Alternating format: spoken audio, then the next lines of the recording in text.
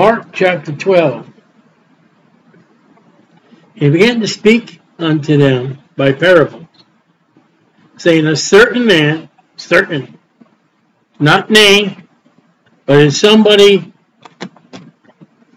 of a reputation, somebody mentioned, planted a vineyard, set a hedge about it, digged a place for the wine fat, and built a tower. He let it out to husband and went into a far country. As plain and simple. Isaiah. We're going to be going to different Bible verses tonight on the King James Bible.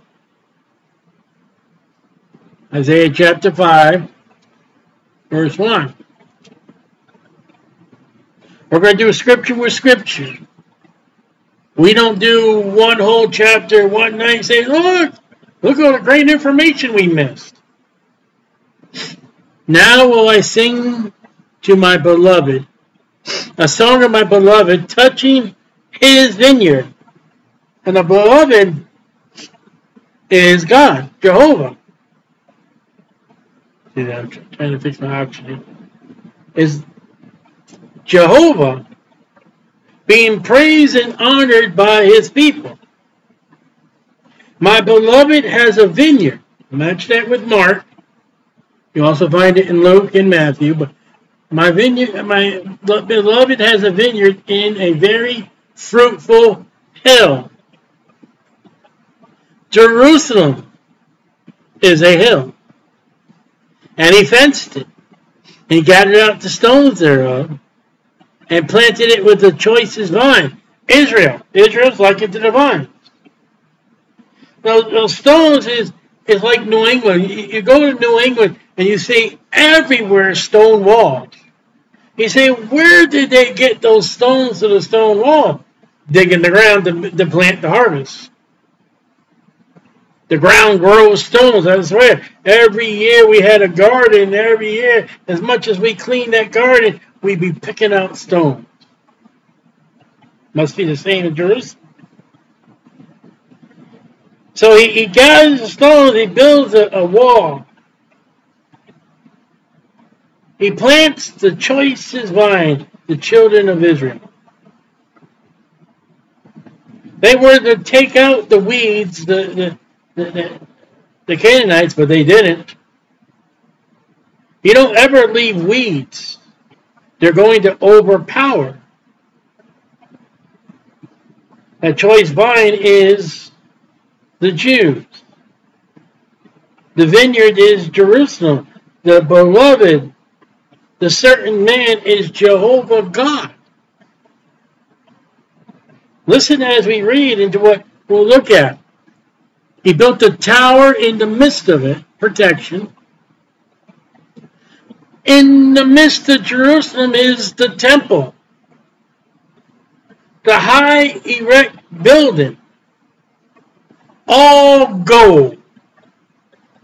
I can imagine how that place would have shined with the noonday sun. You look at Jerusalem today, you see that golden dome of the rock. You would have looked at Jerusalem back then, you would see an entire golden building. A light set up on a hill is Jerusalem.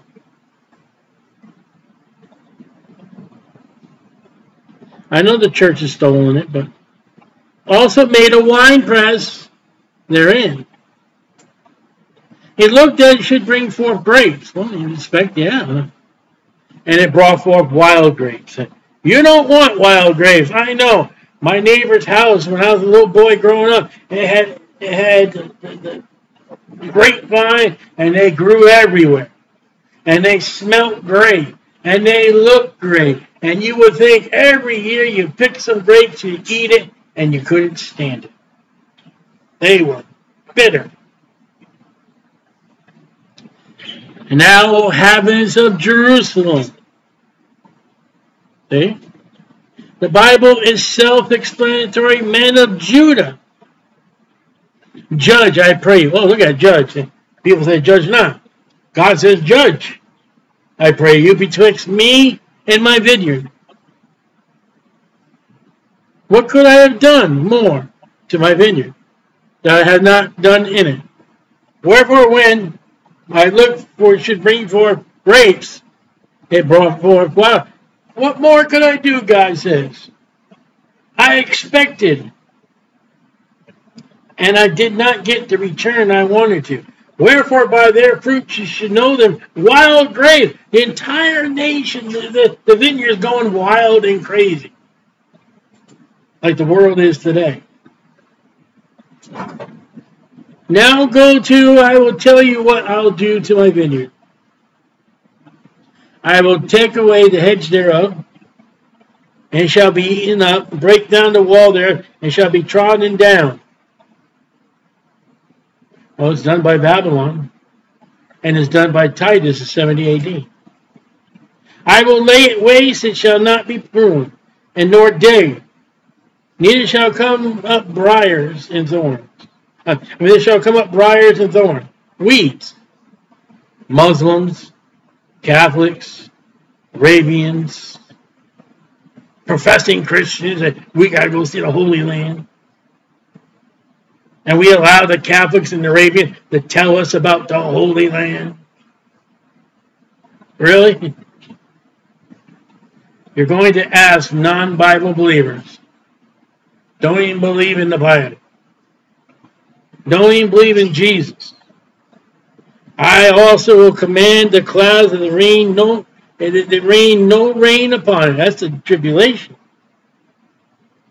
For the vineyard of the Lord, that's Jehovah the hosts, is the house of Israel. Got it? Self-explanatory.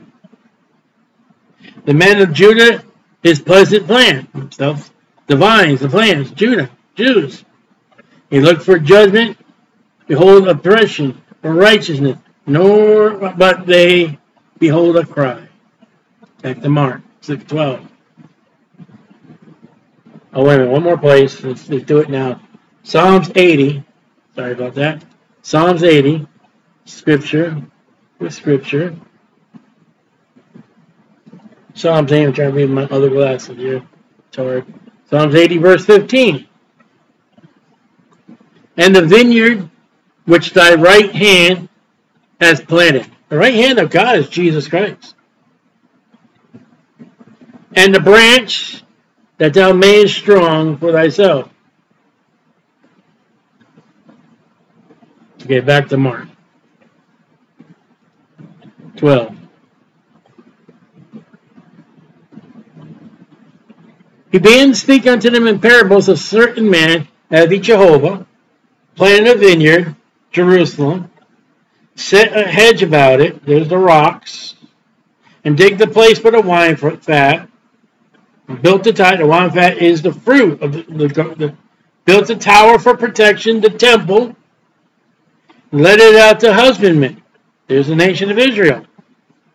Take care of my land, take care of my place, and went to a far country. Now God warns them in the law, that is his land. It's not to be sold. It's not to be, it's his land. His eyes look to that land. At the season, he sent to the husbandman a servant. These would be the prophets. These would be the men that God sent throughout the Old Testament, whether they're named in the Old Testament or they're unnamed. God sent prophets. God sent men. God sent Samuel. God sent Nathan. God sent Elijah. God sent Elijah. God sent Habakkuk. God sent his men, Isaiah, that he might receive from the husband the fruit of the vineyard. So in the land, God said, okay, he sends men. He said, okay, bring forth. What do you have for me? And they had certain seasons, certain festivals, certain time. They were to bring the tithes in. And when we talk about tithe, it was tithes of everything. You had to tithe your cows. You had to tithe your sheep. You had to tithe your goats. You had to tithe the fleece You had to tithe your money. You had to tithe the apples. You had to tithe the puppies. You had to tithe everything. But your preacher doesn't preach about that. You would approach the temple as males 3 times a year, and your hands were not to be empty. And God would send men and say, listen, we're coming up to the time. We're coming up to the festival. Be ready. Get ready. One of the kings, I forget which one, he says, listen, we're going to do the Passover. Send the mail out. Send the post out. And they ridiculed. They mocked. They had no disregard.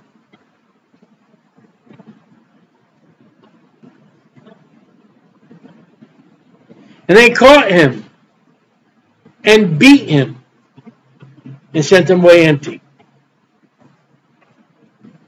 That's not setting fruit. Again, he sent unto them another servant. And him they cast. Now watch how it gets harsher and harsher. And you can read these stories in the Old Testament. You can read these stories in Hebrews. You can read in Hebrews these men. Sent another servant at him, they cast stones. That was the corporate punishment. That was a capital punishment for crimes against the law, serious. That there were no offerings. There was adultery. It was bringing in false worship. It was bringing in witchcraft and all that. Harry Potter. They brought in Jehovah. They brought in the demands of Jehovah, and they treated him like an outcast. They treated him like a civil criminal. And yet they let the murderers live. They let the adulterers live. They let the witchcraft live. They let the abomination of the Queen of Heaven live, Jeremiah. But God's people they beat. God's people they stoned. And wounded him in the head. The Antichrist is going to get a wound. Sent him away shamefully handled. So the first one they send away empty. The second one they send back, he's all beaten up. He's bruised and tattered. You're also going to see this in the tribulation period. As the Antichrist chases the 144,000, they're going to be beaten. They're going to be beheaded. Again, he sent another. Him they killed. And many others. Go through all the prophets. Named and unnamed. Known and unknown in the scriptures. Beating some. And killing some. And this is even addressed in the scriptures and addressed by Jesus to say, your fathers have killed the prophets, the men of God, and here their sepulchres, and you dress the sepulchres to make them look all fine and great. Having yet therefore one son. Well, who's that?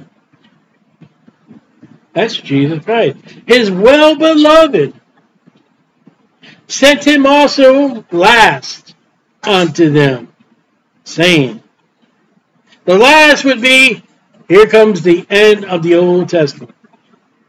Because God, you can't say God's not going to send anybody else. Later on, he's going to send 144,000. During the church age, he sends Christians after them. In the book of Acts, he sent the disciples. He sent the apostles. He sent the church converts. They didn't say, come to our church. They said, believe on the Lord Jesus Christ, and thou shalt be saved. That Jesus that you heard that was killed and rose again in Jerusalem outside. Let me tell you about him. They will reverence my son.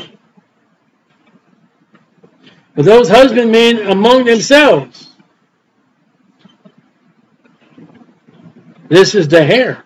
He is Jesus. Come, let us kill. All right, so who's the husbandman? Who's the husbandman? Ben and Mark and Matthew. Who's the ones talking and saying we need to get rid of him? We need to destroy him. We need to get rid of him. We're tired of him. We got to kill him. We got to. The Pharisees, the scribes, the high priests.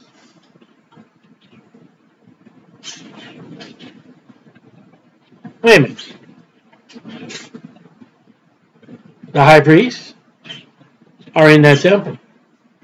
The scribes are in that temple. The Pharisees are in that temple. I'm not sure about the Sadducees. So far, everybody has been in that temple service.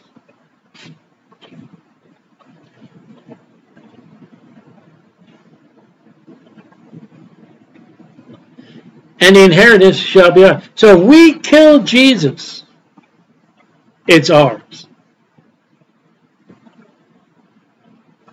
So not only for envy, but for prosperity, they killed Jesus. And they took him and killed him and cast him out of the vineyard. Hebrews 13. Anybody that says Jesus died in Jerusalem is a false prophet. So I've never been there. I don't know anything about it. They'll bring you to a place that this is Golgotha and all that. This is a place where Jesus died. My question is, where is it? Is it in Jerusalem? Or, wherefore Jesus, Hebrews 13:12, also, that he might sanctify the people with his own blood, suffered without the gate. That gate is the gate of Jerusalem.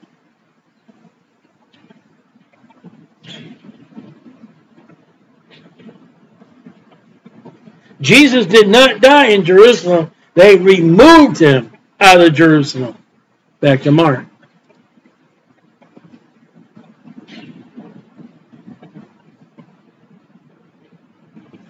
Mark chapter 9 or 8. And they took him and killed him on the cross and cast him out of the vineyard.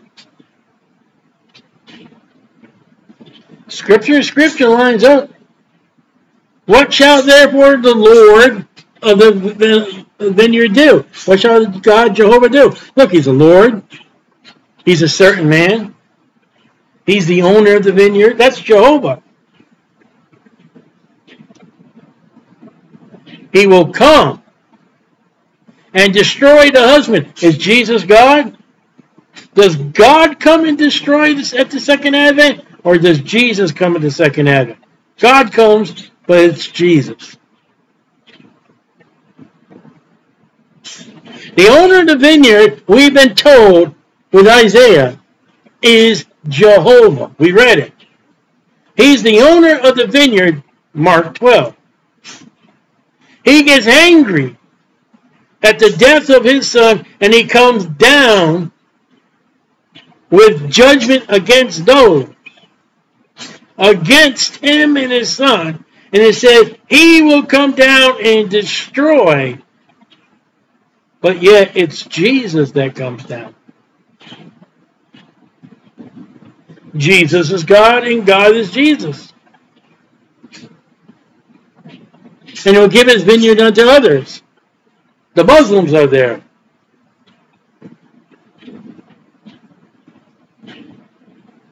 The city was destroyed 70 AD.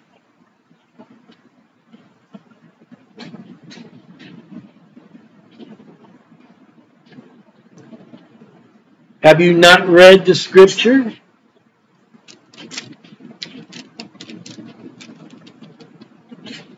Oh, look at Jesus. Have you not read the scripture? You know a lot of Christians, they don't read the scripture. You know a lot of Baptists, they don't read the scripture. You know a lot of Sunday school. I know one school, I got one right now. He doesn't read the scriptures.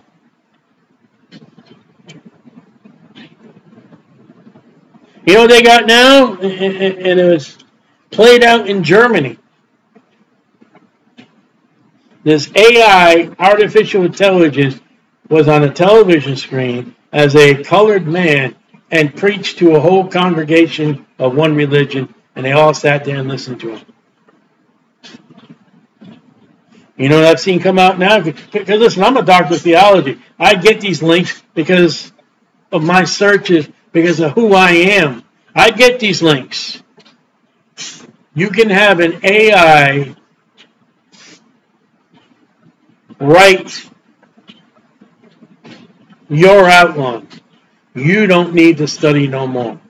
Go to this AI program, put what you want, and it will build a program, an outline for you. And there are churches right now, it's set up, you can have that AI on a screen, because church has got the screen, and that AI can preach to your congregation.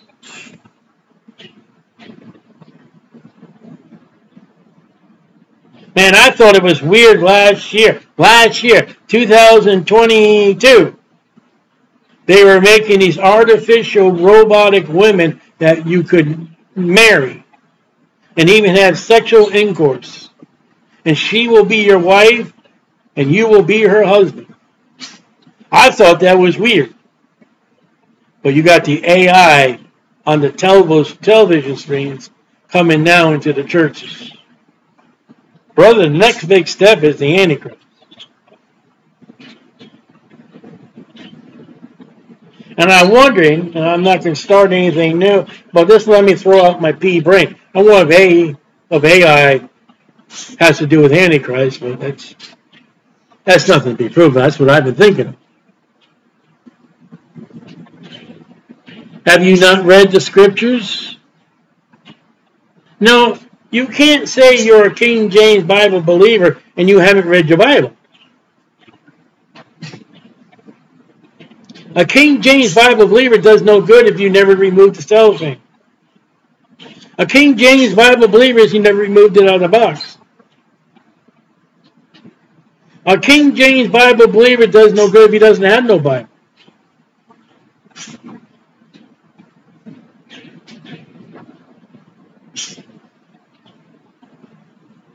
Imagine giving a gift of a Bible to someone and they're never going to open it up. Where there are hundreds, if not maybe thousands of people in China, third world nations, hop up and skip up and down and sing praises to glory to God of their heart if they were to have a Bible.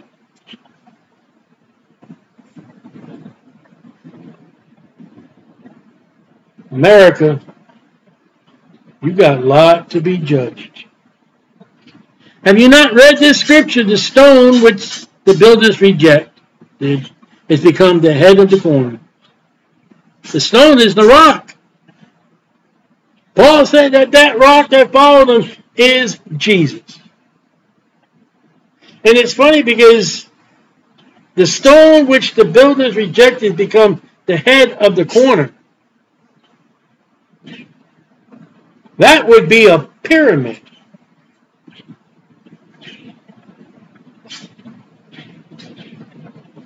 This was the Lord's doing, God's doing, Jehovah's doing, and it was marvelous in their eyes. This is Jesus. As he spoke with this parable to the people. Because they know Isaiah. They know Psalms.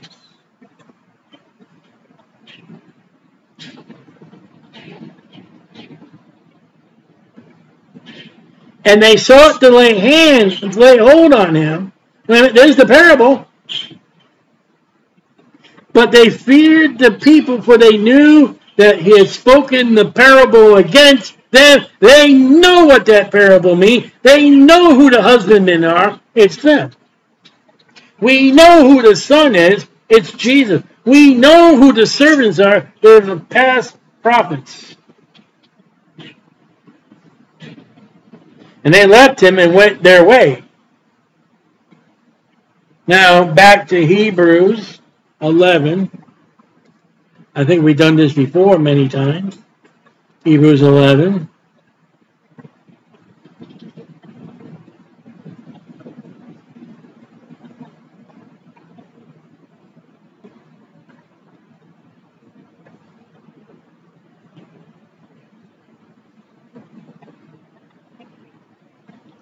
Verse 32. Hebrews 11:32. What shall I more say? For the time should fail to tell Gideon, Barak, Samson. See, Samson makes the list. Can a man who commits suicide, will he go to heaven? There's Samson. Can a man have a lustful flesh of women? There's Samson. Samson broke the law. He took the honey out of the dead animal. Of Japheth, of David also. Look, David wasn't even mentioned in Hebrews 11. Samuel, and of the prophets. We're not going to name them all. Mark chapter 12, we're not going to name them all. Okay, now let's look at Mark chapter 12. Stay here. Look at Mark chapter 12. Who through faith subdued kingdoms, brought righteousness, obtained promises, stopped the mouth of lions. Right, this is the servants that God has sent. Quenched the violence of fire, escaped the edges. Here we go. Out of weakness were made strong, waxed brilliant light, turned the flight of the armies of the aliens. Women received their dead, raised to life again. Others were tortured, not accepting deliverance, that they might obtain better resurrection. Others had the trial of cruel mockings and scornings, that's being beaten. Yet more of the bonds and imprisonment. These are the servants of God. This is not the New Testament. Hebrews is written before the New Testament even starts off. I know it's the death and burial and resurrection of Jesus, but these men and women are talking about the old. They were stoned, Mark chapter 12. They were sawed asunder. They say that's Isaiah. Were tempted, were slain with a sword, Mark chapter 12. They wandered about in sheepskins, goatskins, being destitute, afflicted, and tormented, of whom the world was not worthy. They wandered in deserts and in mountains and in dens and caves of the earth. And all these, having obtained a good report through faith, Jesus said these men came and told you. These men came as a guidance, and you mistreated them. You murdered them. You injured them.